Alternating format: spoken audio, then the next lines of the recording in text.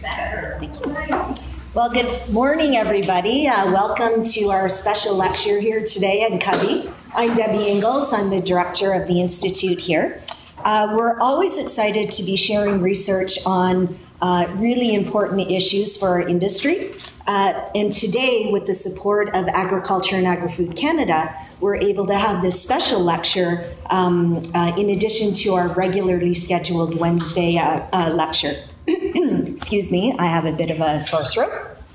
So today I'm pleased to introduce to you Dr. Sudarsana Poojari of the AAFC Summerland Research and Development Center in the Okanagan in British Columbia.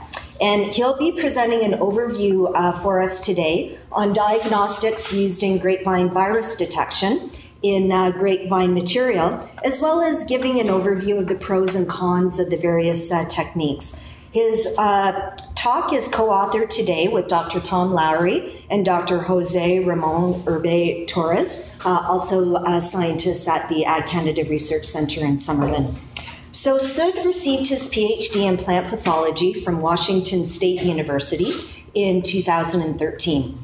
He's now working as a postdoctoral fellow at the Summerland Research and Development Center in the Okanagan, and his research is focused on biological and epidemiological aspects of grapevine virus diseases in British Columbia. And today he's here to share his experiences with us. So please join me in welcoming Sid.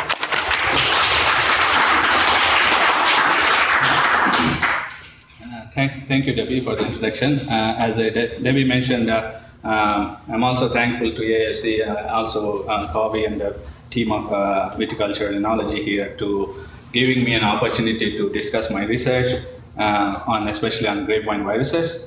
As I see a lot of students here, I'd like to start with an engaging conversation.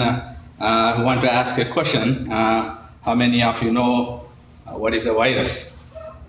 Can you define it?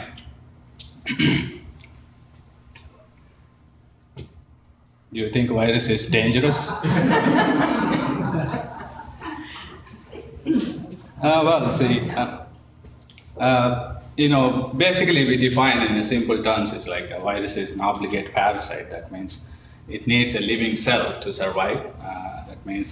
Which means that we cannot spray any external like fungicides or bacteriicides, that what we use to kill bacteria or fungi. We cannot do that with the virus because it's always inside and it needs a living host. So that makes us limitations for so many things, in terms of management, in terms of detection. So, and also the second question is the composition of virus. So, irrespective of either it's a human infecting virus or a plant infecting virus or an animal infecting virus, the composition stands almost same. So virus is basically composed of two components. Anybody? So it's just a protein code. Yeah, you know. RNA and protein. Yeah, protein code. In some cases. There you go. So they contain only genetic material in terms of DNA or RNA, but never both. And then they're surrounded by this protein code. So which leaves us only options in terms of detection. Either you go for protein-based detection, or you go for a nucleic acid-based detection, which is DNA or RNA. As I said, they don't contain both DNA or RNA at the same time. So either you have DNA viruses or RNA viruses. So that brings us, the brief introduction.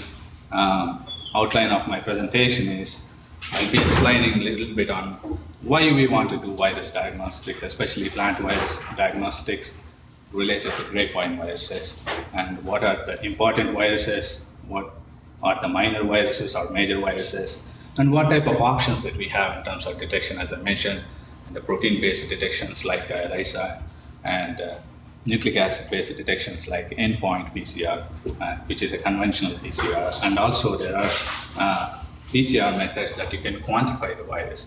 There are different approaches to that. One I will be discussing in this lecture is cybergreen-based quantitative PCR, and also a new addition to this kind of quantification is the digital droplet PCR. And also the latest innovations as they keep on improving. We might have heard a lot about the next generation sequencing in recent years, how it is developed over the years to various type of research, and how it is utilized or it is being adapted to detecting grapevine viruses. I'll touch a little bit on that, and I'll talk about pros and cons of these different techniques in terms of sample size that we have or what type of research we are doing. So with that, let's answer the first question, why? Because it's very important to know why. So the cause of the symptoms. First thing we need to know, if in terms of grapevine viruses, if I go into a vineyard, I see different type of symptoms. I wanted to know what it is. Either it is a different pathogen like phytoplasma or fungi or bacteria or some insect related or some nutritional deficiencies. So that's the first question that will come to my mind. So what it is. So, and also these viruses, they are different in terms of their genetic material, that in terms of how they're being transmitted. So they do cause a different type of symptoms. For example, they cause the common symptoms that we see on grapevines or leaf rolls or tan leaf or mosaic type, or sometimes necrosis or chlorosis, or the plant even looks stunting or some deformation on the fruits or on the leaves. So this type of symptoms you see, and then you ask either it is a single virus or multiple virus infections. Because in grapevines, grapevine is one of the most susceptible crop species for virus infections. So there have been reports that more than 70 different virus species that can infect grapevines.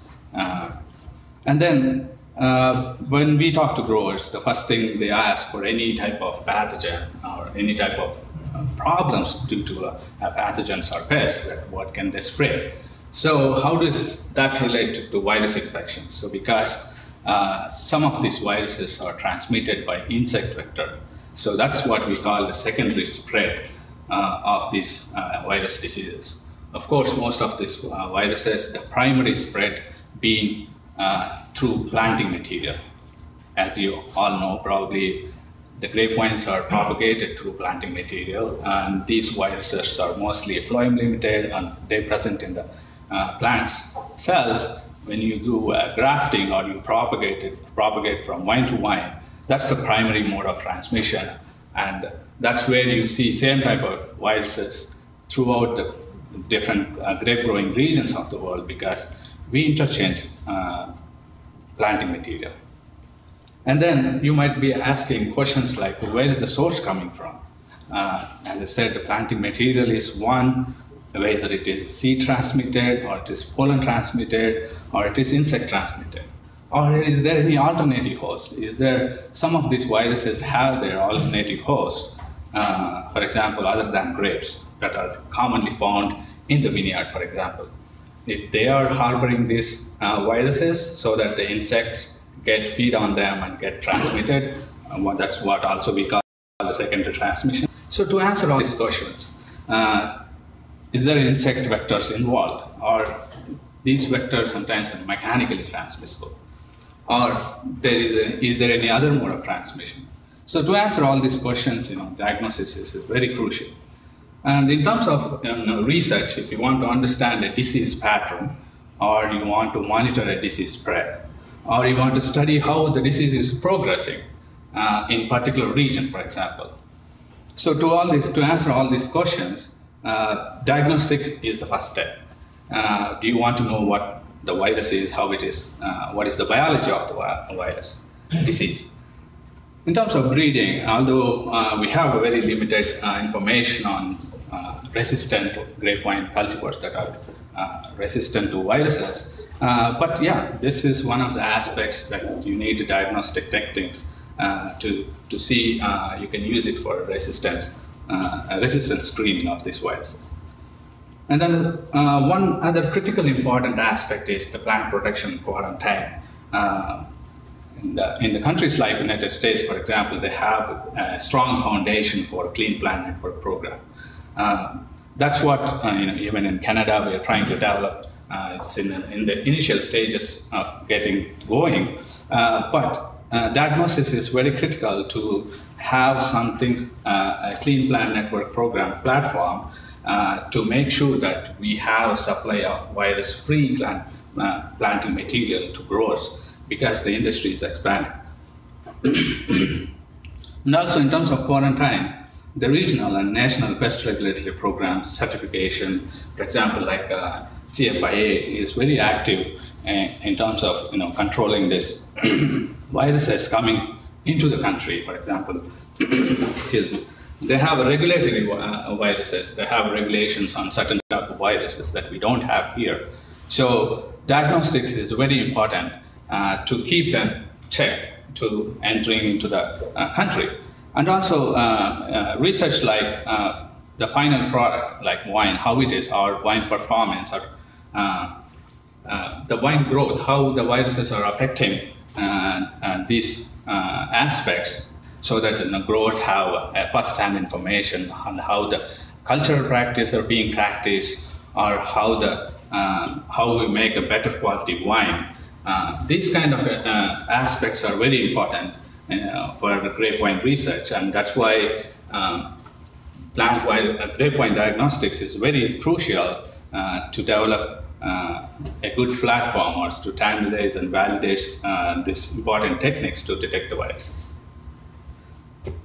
So with that, with the latest information coming from Canadian winery associations, I think Brock also having a contribution to this.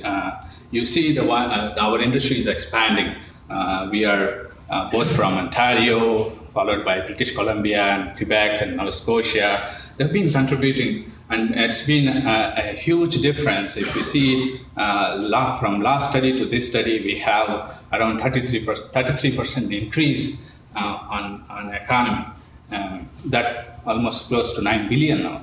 So with that, creating a lot of jobs and a lot of in different aspects, the industry is mostly focused on high quality wine, along with wine tourism. And as you all know, the climate change predictions are also favoring Canadian wine grape growing regions. So with that, everything brings to the sustainability, because the growers we talk to every day, and the associations are interested in sustainable and probably going towards the organic production system. So whenever we talk about any sustainable crop industry, we talk about pathogens.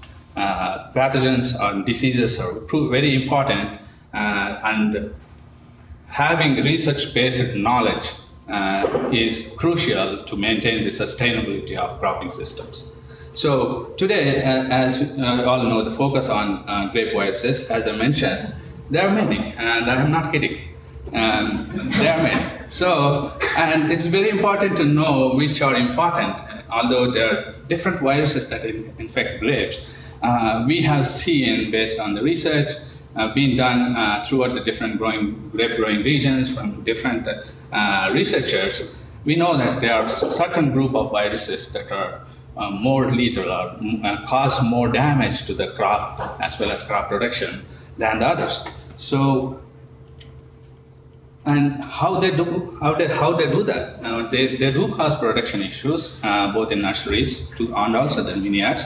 And if you talk generally, they do affect the rooting ability, some of these viruses, and they do affect the graft intake, as well as rootstock and CN combinations. And the wine performance, overall wine vigor will be lowered. And then yield and fruit quality, there are studies that shows that with the dollar numbers, that the viruses like grapevine leaf roll disease or grapevine red blotch disease have a significant reduction in yield and fruit qualities.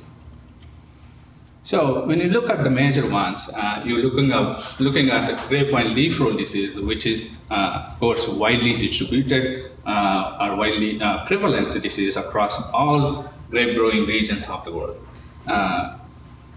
And then we have complex like rugose wood complex, which is caused by a number of viruses. For example, Rupestris trumpeting associated virus, and also some of the witty viruses like grapevine virus A, B, and D. And also we have grapevine fan leaf degeneration complex, which is caused by grapevine fan leaf virus, which is transmitted by nematode, and then the recently reported grapevine red blotch virus. So we will see how. I have a few slides on how they look like, and how can we differentiate the symptoms based in the field conditions, and how different they are. As I said, they're different. For example, I have here on the left side a phylogenetic tree that are made with the full-length genomes of different viruses that belongs to 4 different genus. And they're different, as you can see, based on the genome composition. There have been most of these grapevine leaf roll viruses belongs to the genus Ampilovirus.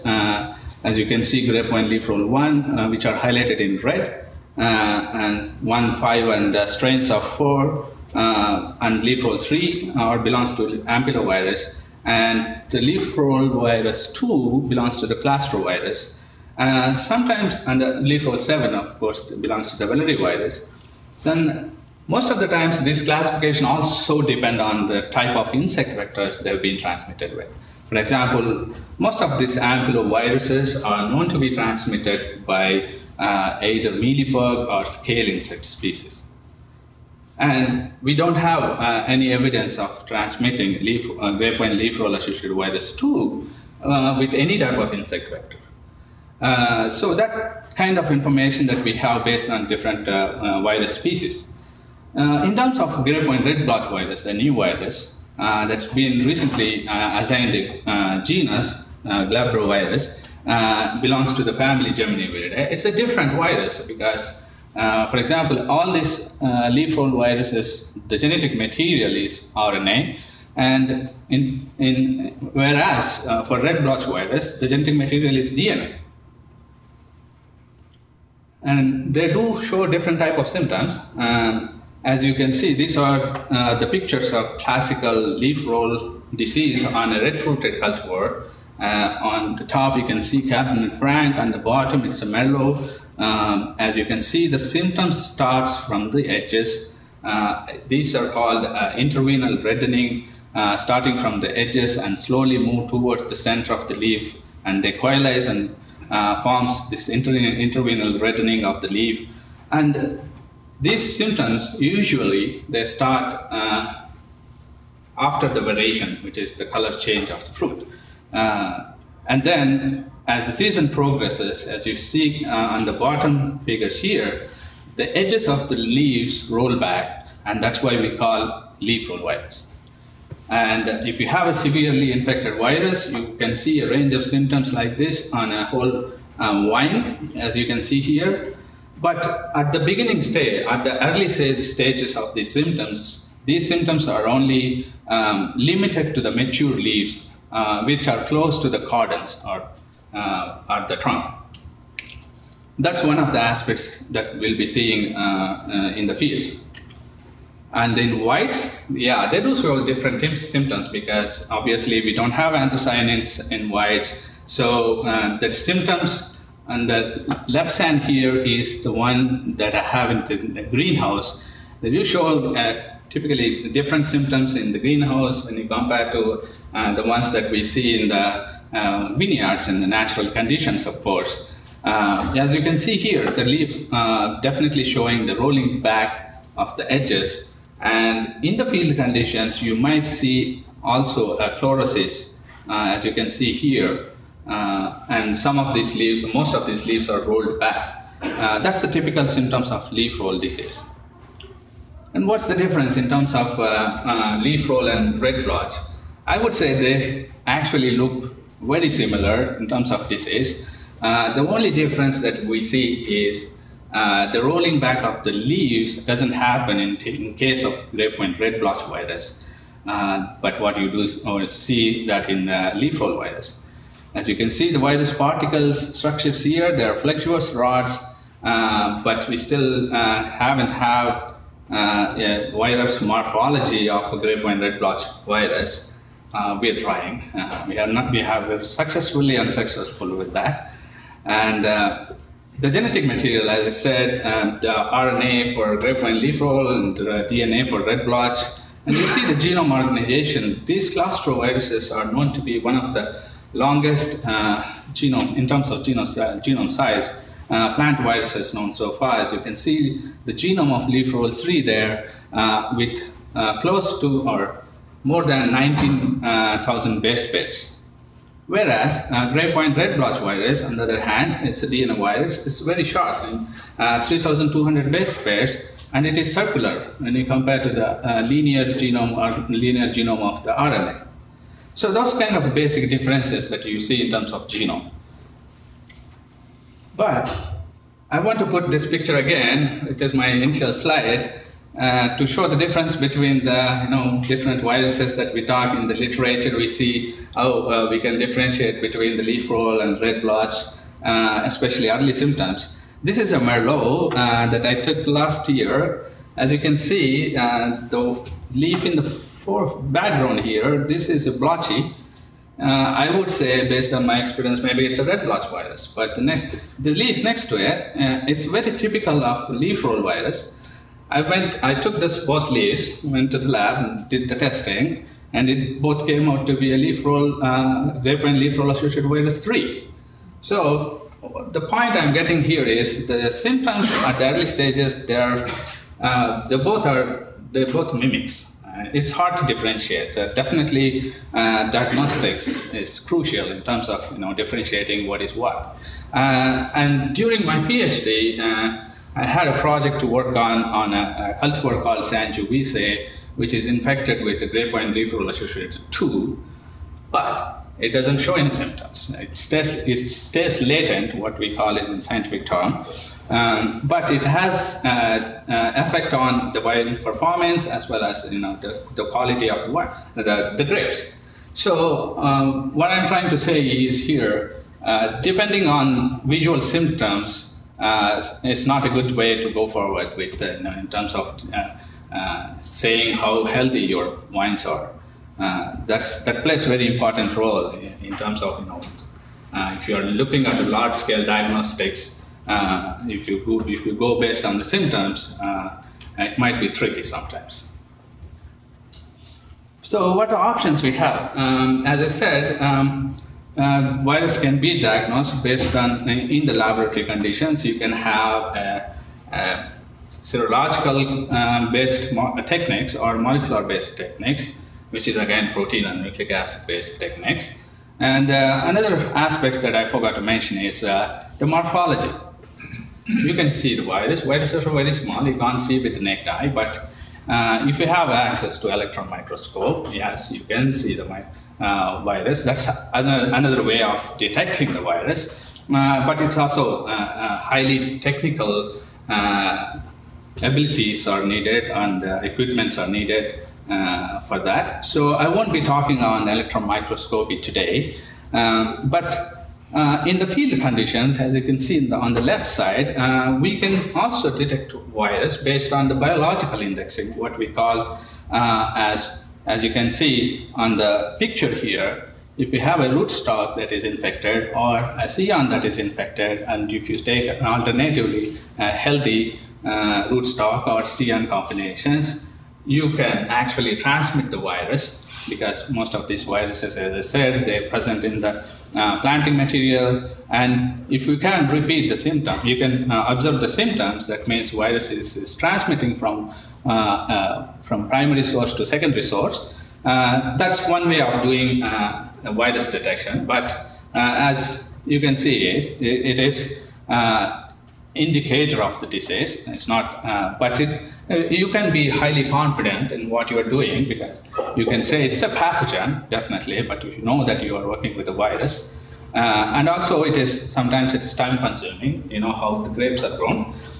And you can also use some of the indicator plants for some of the viruses, not all of them, to see if they can produce a different type of symptoms on other plants. That way you can know what type of virus it is. So coming back to the laboratory-based diagnostics, as you can see, I mentioned here is the enzyme-linked immunosorbent assay, which is protein-based. And I have a few slides based on the ELISA, what is the advantage and disadvantages. I just want to mention here what type of options that we have on molecular side as well. As you can see, the polymerase chain reaction is a conventional PCR reaction. I'll be referring it as a PCR from now onwards. And reverse transcription PCR, don't be confused reverse transcription for real-time PCR. Sometimes, if you don't know about this terminology, it's easy to get confused. Reverse transcription PCR are used because as I mentioned, most of these viruses are RNA as a genetic material. So you want to convert that into cDNA first. That's what reverse transcription, and then do the PCR. And then we have quantitative PCRs and droplet digital PCRs, and then I will be talking about some next generation sequencing as well. So let's get on to ELISA first. As I mentioned, for accurate diagnostics is important for management of the virus diseases. So ELISA, or enzyme-linked immunosorbent assay, as I mentioned, it's a protein-based. We have both, you can develop antibodies for any protein by injecting to a certain animal, and then take those antibodies to again detect antigens from your virus. That's a basic principle behind it, but I'm not going to the principles or how the methodology is, but let's talk about the advantages and disadvantages of it. Of course, ELISAs are used for large-scale detection because it needs very less technical knowledge, and it can be used for large-scale detections. But if you see the limitations of it, the antibodies availability for different grapevine viruses are limited. As you can see, I listed a few viruses here that can infect grapevines. As you can see, for example, grapevine red blotch virus, which is a new virus, we don't have antibody available yet. So it makes a little limitation in terms of, what is the range of viruses that we can detect. Of course, it's all based on the needs that growers or the researchers have. And also time consuming. It takes a couple of days based on the type of ELISA that you are doing. Of course, we have different type of ELISAs. Again, the direct ELISAs and indirect ELISAs based on the number of, they're all varied in terms of number of steps that you're doing. And sometimes these antibodies can produce some non-specific reactions. And you need to be investing a lot to develop the antibodies first. And when you are looking at the commercial point, you need to be balanced where your needs are and whether it meets your production or investment on production. That's one of the big concerns, and probably that's one of the reasons why you don't have antibodies available for all the viruses that you see. And also the quality of the antibodies. You need to be spending a lot of time and money and effort to make a highly purified or very specific antibodies. And also, these viruses, they tend to vary in terms of, because especially RNA viruses in natural conditions, because of the disease pressure and the crop pressure, they tend to go recombination, natural recombination, and produce variants. And that's one of the reasons that you may end up not detecting a particular virus because maybe it has mutated. Those kind of limitations that we see in terms of ELISA-based detection techniques. So let's move on to the PCR. So I want to just focus on one of the, well, I'm not talking about basic principle of the PCR and how it works, but I would talk about a PCR diagnostic technique that we adapted from Rouhani et al., especially the extraction process, where we don't use any commercial kit, which is one of the cost limiting factor for many large-scale diagnostics. So we developed this, we adapted this technique which uses a 3-step protocol to isolate total nucleic acid. So which is, I'm not going to the details of it, but it only takes 10 minutes for preparing a sample, for example. So it's very rapid, sensitive, and also at the same time cost effective. As I mentioned, we don't need to go for a high-end RNA isolation or DNA isolation. And another advantage of this is it isolates the total nucleic acid, which again favors if you want to use the same genetic material, the same sample prep for detecting DNA viruses as well as RNA viruses. So we use this technique, and then we do the PCR using virus-specific primers, and then we run on digital electrophoresis from Qiagen, and that's typically how our gels looks like for different viruses. So I just wanted to focus all these studies with a case study. For this particular technique that we used during last 2 years of our surveys in British Columbia vineyards,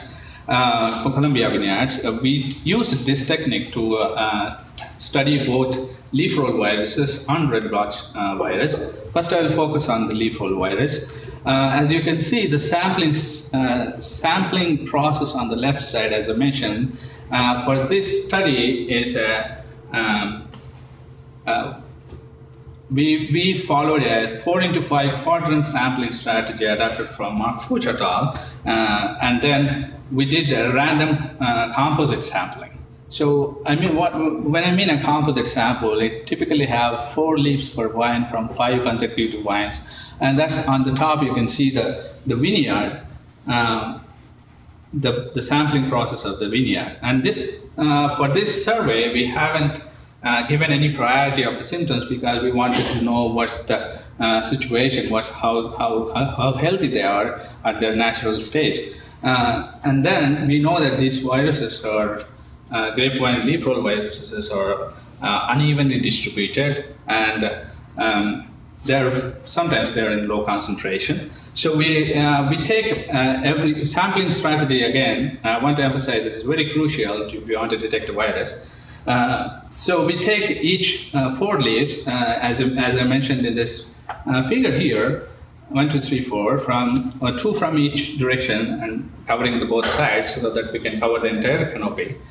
Sometimes these viruses are, as I mentioned, they are unevenly distributed. So with this, we targeted about 128 commercial vineyards for this particular study. As you can see, the number of samples here on the bottom and the number of blocks here, and I just divided just for the ease of understanding of all these samples based on the year of planting. We can detect the viruses, or we can detect this many number of viruses, and then have an idea of what is the percentage of virus incidence based on age or based on the region of the wine growing region. So we have different options now, and we know how to focus. So those are some of the advantages that can be done with these large scale diagnostics. So similarly, for grapevine red blotch disease, we use the same leaf petioles for either total nucleic acid extraction or DNA extraction, and we use 2 sets of primers, do the PCR, 2 sets of primers as I shown it here. I run the gel and see whether the virus is there or not.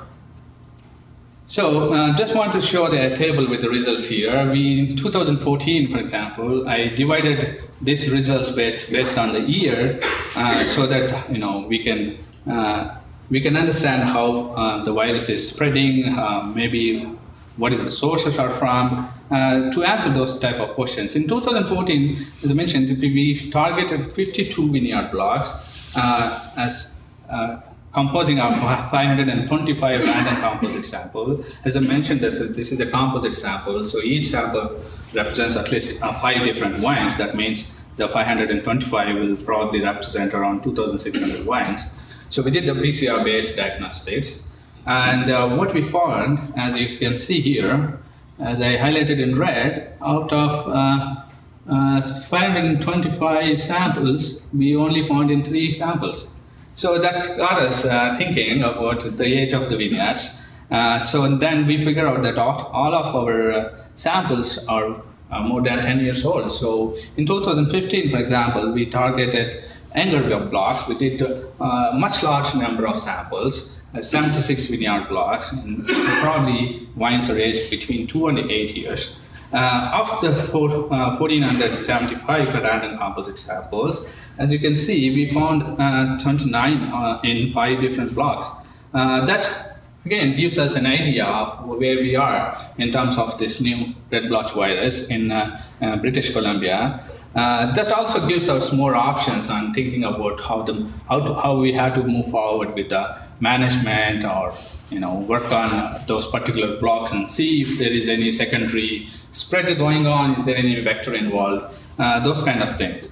So with that, I'll move forward with the quantitative PCR detection options.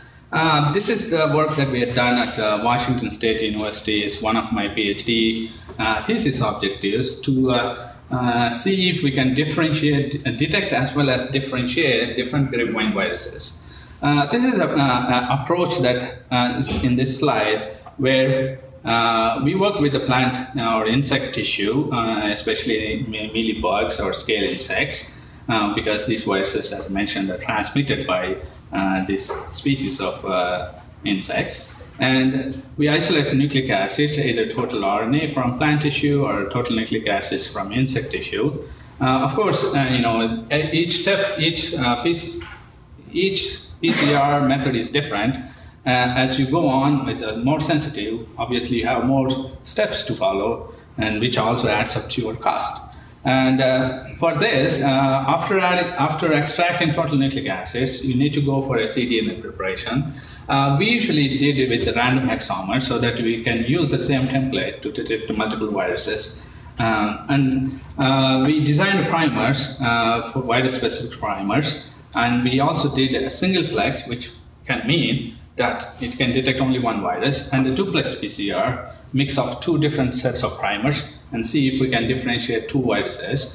And as you mentioned, as you all might know, that the cybergreen-based is a fluorescence-based detection assay. It's not a probe-based detection assay. Again, I'm not discussing the methodology and principle of it. I leave that to students. The advantage of it is if you use this cybergreen assay, you can differentiate different viruses based on the melt curve analysis. So going forward, these are the primer sets that we designed and used for both singleplex and duplex RT-qPCR options. So of course, you need to standardize. One of the limitations of cybergreen or fluorescence-based assays is you always want to have a reference gene or a known gene that is a plasmid, for example. So we had to standardize and see how efficiently our primers are. So we did that for all the viruses, for example, leaf roll 1, 2, 3, and 4, and grapevine red blotch virus, and a couple of witty viruses, GVA and GVB, as well as grapevine fan leaf virus and tomato ring spot virus, because we know that these are the viruses based on our field surveys that we found in Washington State at that time. So based on the CT values, we know that we can calculate and we can differentiate between these two, between the viruses. As you can see, you can also calculate the virus copy numbers based on this. You can compare your field samples data with the reference genes or plasmid number copies, and then you can calculate the copy numbers of it. And if you see the singleplex and duplex analysis here, I just wanted to mention here is the average melting temperatures that you wanted to see here. So we made sure that we tried with the different primers, and we made sure that we have primers that can at least differentiate each virus by 2 degrees centigrade. So that's how you can differentiate based on your melt curve, as you can see in the next slide. So that's how you differentiate based on the melting temperatures of 2 different viruses. We tried more than 2, but there was issues. But if you, with these methods, with this particular primers, we can able to standardize a duplex RT-PCR as RT-qPCR assay for 5 different combinations of virus. Especially it is useful when you have leaf roll 3 and red blotch and in the same assay, because those are the viruses that are widely distributed nowadays. So that's one of the advantages. And we also validated this technique with a lot of field samples, as well as some of the insects for leaf rolls. As you can see here, the sensitivity quite different in terms of, when you compare to endpoint, which is conventional PCR or RT-PCR, there are more we can detect with this duplex because of the sensitivity of the assay. And although we didn't find any such differences in terms of, especially for red blotch, we did find it for leaf rolls. And also we could able to detect if, because as I mentioned, the mixed infections are very common. We could able to detect the mixed infections for the field samples.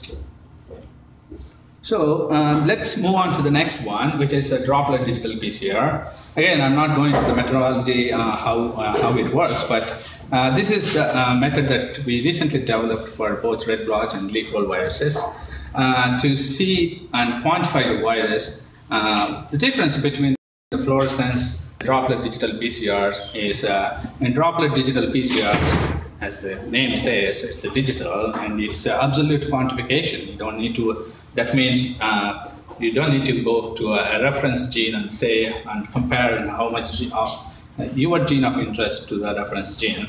Instead, you can absolutely quantify the virus in a single reaction. So this is the gel picture, graphic that will tell you that's the rain of droplets. That's how the results are analyzed, and you can see the absolute copies just mentioned here, and the template concentration that I have a series of diluted plasmid that we made, and see if you have tenfold dilutions, how consistent it is in terms of getting your copy numbers. It's almost tenfold less as you go on to the next level of dilution. So that's how sensitive it is. And we are using this kind of techniques to see if there is any time of the season, for example, for red blotch virus, what time of the season is good for going for a diagnostic X-ray that will give more answers to the growers and to which time of the year is suitable or which part of the plant is suitable for virus detection.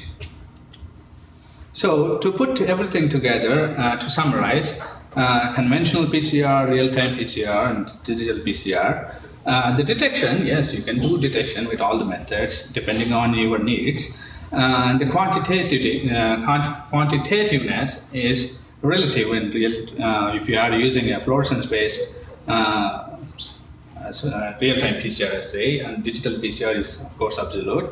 But the advantages and disadvantages or limitations, if you're talking about the conventional PCR, of course it is sophisticated, and in terms of time limitations, it can take hours. I mean, I'm not talking about the initial extraction part of nucleic acids, but when you are processing after your nucleic acids, definitely PCR will take a few hours because you have to go, there is a post-PCR processing that after you do PCR, you have to run a gel and to see if there is yes or no answers. And these are size-based answers. It won't give you how many numbers of copies of a particular virus is. And then that's completely different in terms of real-time and digital PCR. As I already mentioned, you can detect the virus and you can quantify the virus. And one of the limitations with both digital and droplet is how far you can go for large-scale detection. If you have so many samples, it becomes quite tedious and also expensive. And also needs a lot of optimization for particular virus that you are working on. And of course, as the number of steps increases in molecular biology, you are increasing the cost of the process and the technicality of the process. If you want to do a multiplex, yeah, definitely you need skills and knowledge of that particular techniques. So with that, let's go back. Let's go to our next detection or diagnostic method, which is newly new in the market. It's next generation sequencing. In this slide, I just put few points where typically, if you want to develop a virus detection program using NGS, what are the steps to follow? So as you can see, the virus, you need a planting material, and definitely you are going to work with the nucleic acids. There are different methods to do that. Either you go for total RNA or total DNA if it is a DNA virus, or you go for small RNAs, the microRNAs or small interfering RNAs, or you can go for a double standard RNA.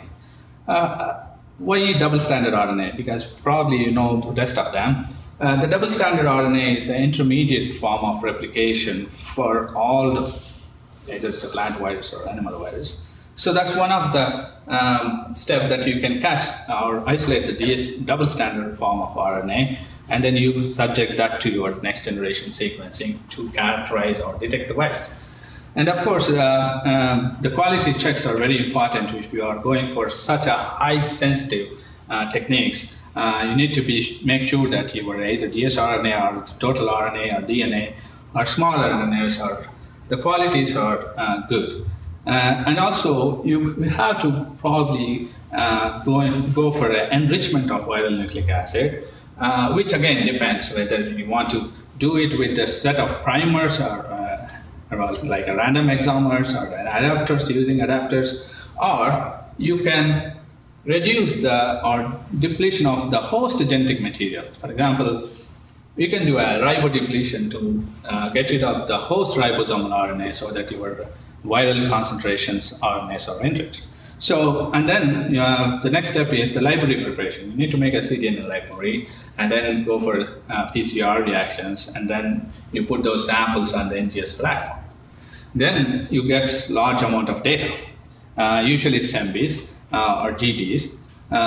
The quality check for, again, if you want to read those sequences, you have to have a facility, like a bioinformatic facility, where you need to go for a quality check first. For example, removing those adapters that you use, and also for the assembly program. There are so many assembly programs for de novo assembly of sequence rates, and after that, you know that what you have got, and then you go for analysis. Like either you go for a gene banks where you can do a blast of your sequences, or you can develop your own protocol where you can have your own virus database and blast against those. And then finally comes to your purpose. Either you want to diagnose the virus or discover a new virus. So I'll tell a little bit about that in a few slides later. A case study. So it's again one of my PhD projects to look into one of the aspects where we found leaf roll-like symptoms, and then we could not find any leaf roll viruses in it. So we tried to approach for this NGS technology to see if we can find any virus in it. So we did same ribodepletion as well as poly-A depletion to get rid of poly-A-tailed RNAs, as well for ribodepletion to get rid of the ribosomal RNAs. So taking total RNA, of course, as a starting material, we made cDNA libraries, and we used the Illumina genome analyzer 2x at the time, and what we got from the sequence reads, we mapped first all these reads to Vitis vinifera genome, because thanks to researchers, we now have a Vitis vinifera genome. So that way you can eliminate all the genes that are matched to the host, and then you all end up with either virus, viroid, or some other non-specific sequences. And based on those, we can go for a de novo assembly and see what viruses we have, or go for a blast and see what viruses we have, or we can analyze them. So as I mentioned, we symptoms and non-symptoms. The sensitivity of this assay is it can pull so many things. So as you see here in our case, we found both, in terms of viruses, we found grapevine red blotch virus, fan leaf virus, and another virus, rupus system-pitting associate virus, in the leaves from the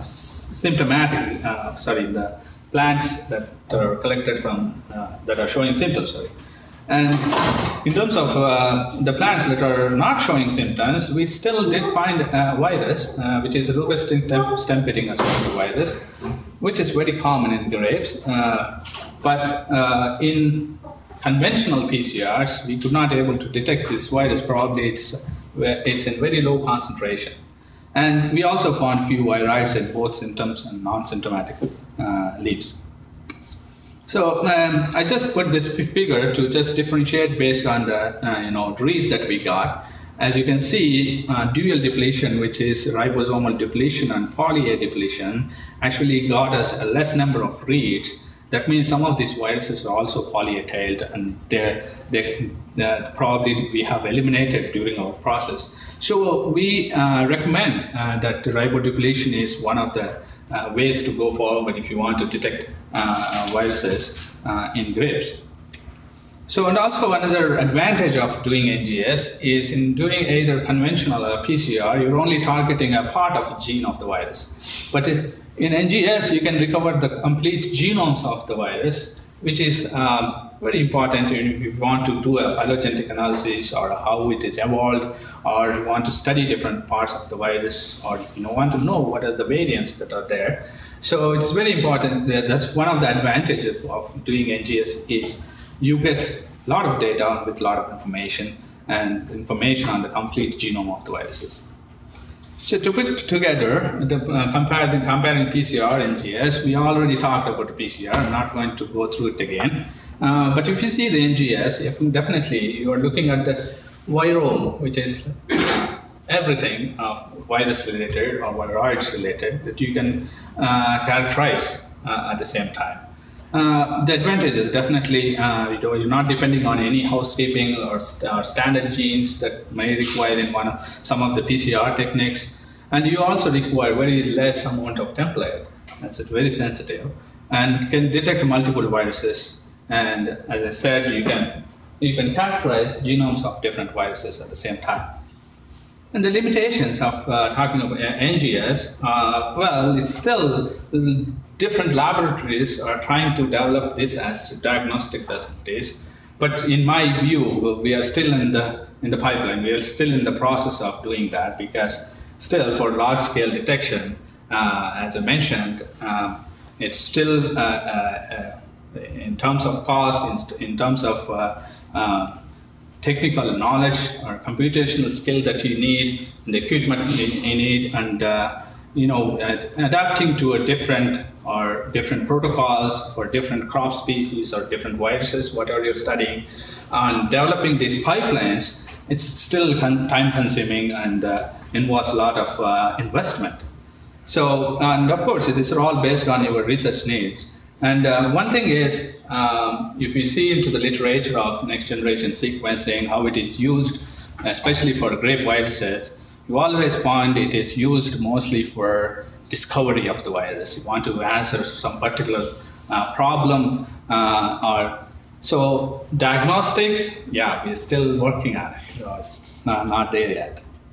So, of course, if there any diagnostic method or any pathogens, we have challenges. So sampling methods, the virus, any detection methods, the diagnosis begins in the field. So sampling methods need to be standardized and practiced, which should be we should have sensitivity, repeatability and reproducibility. Make sure you're not contaminating things. And also nucleic acids extraction, library preparation methods need to be standardized, and you are working with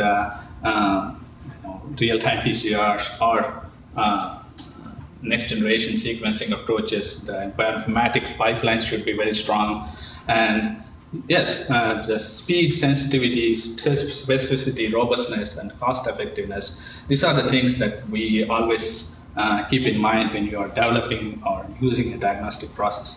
And as I mentioned, most of these grapevine viruses are Phloem limited and occur in a very low concentration and with uneven distribution. The diagnostics, yes, we need to take critical steps to address all these issues. I would like to finish the talk with a quote from Bastin et al. In 2008. It's the molecular diagnostic test is a constant questioning of optimization of the reaction conditions as well as minimum degree of proficiency. So with that, I would like to acknowledge the funding sources for the part of this presentation actually came from British Columbia Wine Grape Council, as well as AAFC CAP and the AAFC A-Base Initiative programs.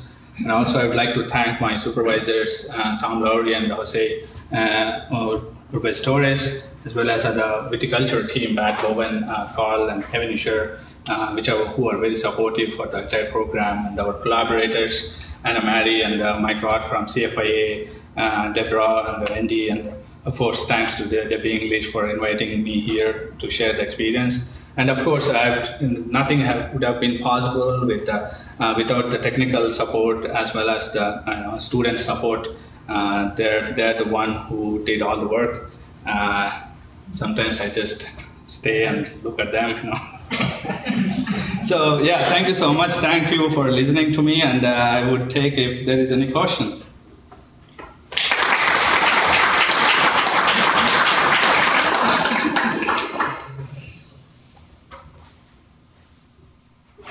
Yes. I have a grower question. All right. Earlier in the slides, you mentioned about rooting ability.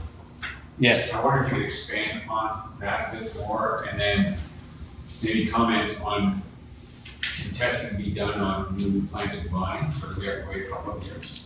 Yes. So what I mean by the question is on rooting ability. What I mean by that is I will share my experience. We started a virus vineyard because of different reasons. If a plant is infected through a secondary infection, for example, it is in the vineyard, it's probably 5-6 year old, and it is got infected through insects, mealybugs or scales. Our understanding is it can withstand the virus for quite a few years, but when we did this particular experiment where we have grafted or own-rooted a virus-infected plant and trying to establish that, and that particularly probably what happens in the nurseries, we had a hard time in establishing some of the vines. We have almost 20 to 30% mortality rates. They could not make it to second year. That means they have issues with the rooting ability because of course, obviously plant is stressed. And also, there are some viruses like grapevine stem pitting associated virus. They have this grafting incompatibilities. And you graft with the rootstock that is infected, the scion probably healthy. The incompatibility, what it makes, probably gives more mortality than others. So, and your next question is on. Just on that note, though, you said 20 to 30% mortality is what you experience. It could be more than that, yes. Could be more, sure. But did the vine struggle when it was in the ground, or did it just not catch? It did. We saw it struggle a lot, and even once they were making up, but still, when you compare to the healthy ones, they're still the growth is not as good, and also you can see the plant is very sick, and it shows symptoms. Yeah. The symptoms that we see in the young vines are more severe than the ones on the established vines. Hi, thank you very much. Very informative lecture. I have a couple of technical questions regarding the DNA isolation. Right. You used actually interesting technique that there are no any isolation involved, right, like grinding. It reminds me of a similar approach that we used for smallpox virus about 10 years ago. That you just grind and then mix a little bit of buffer and directly use them in a real-time PCR. Probably I missed that. I think you used that technique for the endpoint PCR, but have you used that technique for the real-time PCR? Because when I look at the real-time PCR, there is a DNA isolation section. So that's my first question. Right. And then second question is, you used immunocytography in a real-time PCR. Commonly, many people, you already precisely commented pros and cons between cytography, but also Tagman is very popular nowadays. Yes.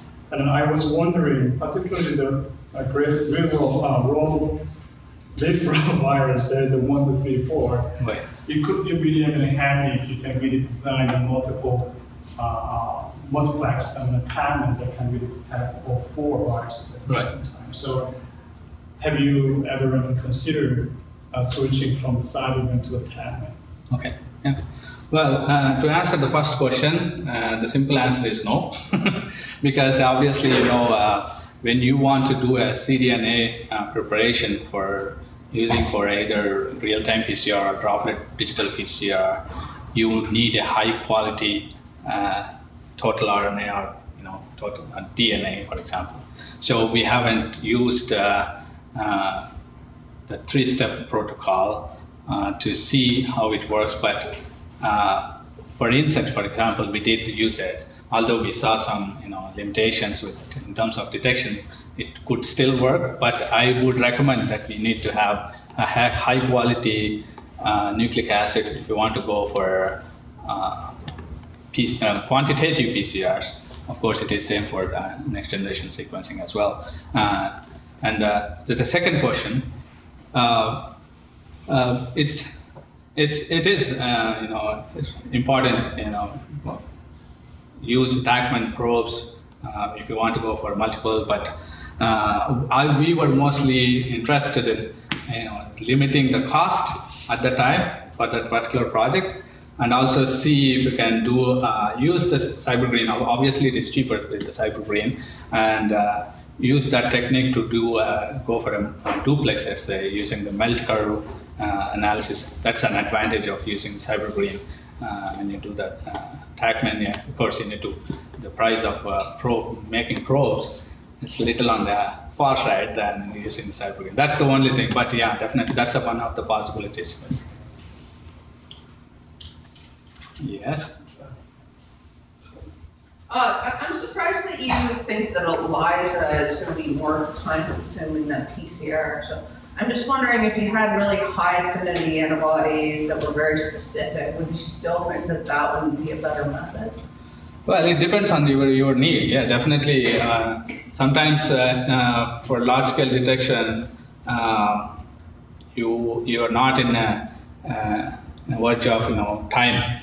There is no requirement that you need to have results by this day. For example, in that cases, I would definitely use ELISAs. And in terms of ELISAs, especially for grapevine leaf roll viruses, we know that for leaf roll 3 and other 2 or 3 different strains of leaf rolls, we have a good antibody available. That's one of the options. Even some of our detection techniques, actually, we use ELISAs, and then for confirmation of specific ones, if we have anything that is showing a weak positive or something we have suspectful, then we go back to the PCR and see. And also the same case with different strains of leaf rolls. When we know that where a weak positive is always, especially with the leaf roll 4, we have issues, and then we went to PCR and see which strain of it is, because in leaf roll 4 we have different strains.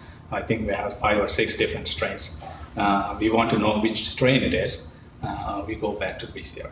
So if you were just looking as a diagnostic for a grower community, maybe ELISA would be a more quick and dirty way to do it?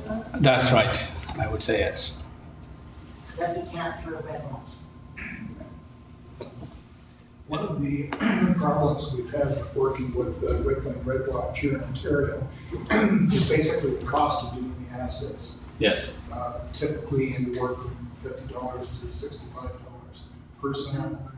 Now the method that Juan checked mentioned a few minutes ago, where we basically use a direct plant extraction buffer. Yes. Without doing the RNA extraction. It works well in some examples like prunus or hosts where we have high virus concentrations. But when we start getting into phloem limited viruses at low concentration and the presence of phenols and quinones and all kinds of other nasty Yes. host products, we find that it doesn't work that well. So we end up going back to doing in this particular case with red blotch, the DNA Right. extractions. You mentioned a system by Rohani. Yes. There was a manuscript back in 2000 where he's using buffer A and buffer B. Yes. Are these proprietary buffers or? I don't think so. No? Yeah, I think it's been published. They're not proprietary, but definitely need a little bit of So they're not experience doing to do that. RNA extraction, they're just basically grinding it up in buffer A Yes. and then adding buffer B. Yes. What would you estimate the cost of testing an individual sample with that? Well, the cost is always tricky to estimate. It all depends on different variables, how established lab you are, what are the facilities, how much is the overhead. But yeah, this method, as I said, there is no commercial kits are involved. There is no high quality of DNA that we are extracting with using those commercial kits. It's always a cost intensive process. We have, based on our experience in our lab, we compared this method with isolating high quality nucleic acids using kits. We haven't had major differences. We are always successful in detecting the virus. And definitely for red blotch, I would also mention that it is given us a little bit of trouble in terms of detecting using only one set of primers. And probably it's also seasonal too. Probably virus concentration is varies different with a different time of the season. So that's why we always use two sets of primers that are specific to two different regions of the genome. And we established that protocol, and we always use those two sets to confirm the red blotch virus. We've got time for one more question, Wendy. Can I just clarify Scott's question about the brooding ability? That's not all viruses cause that, right? We have information only for leaf rolls. That's what we did. But that's two, isn't it? Leaf roll 2, yeah, because the leaf rolls 2 is always occur in natural population as different variants.